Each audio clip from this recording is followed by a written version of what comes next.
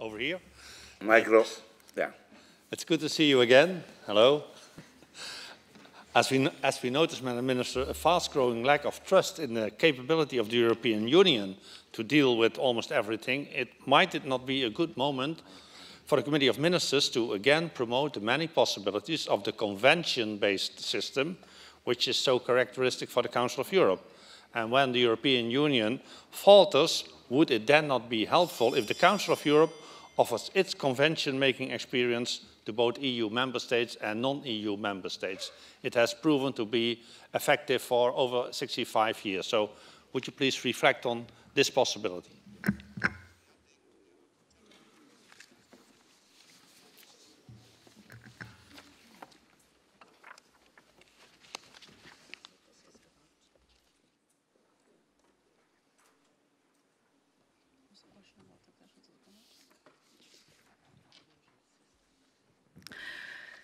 Thank you for the question.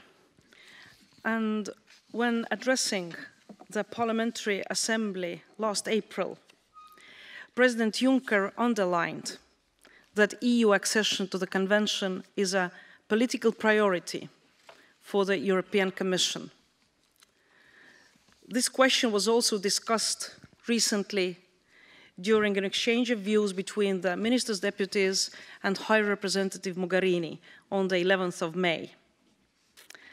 High Representative Mogherini recalled that accession is a treaty obligation and confirmed that accession is a political priority for the Commission. EU accession is indeed essential to complete the construction of a coherent area of human rights protection in the wider Europe. The Council of European Union and the European Commission are examining the follow-up to be given to the Court of Justice's opinion. It is only after that that work on the draft accession agreement can resume. I hope that these steps will be completed as swiftly as possible, and the Committee of Ministers will continue to closely follow the matter. Thank you.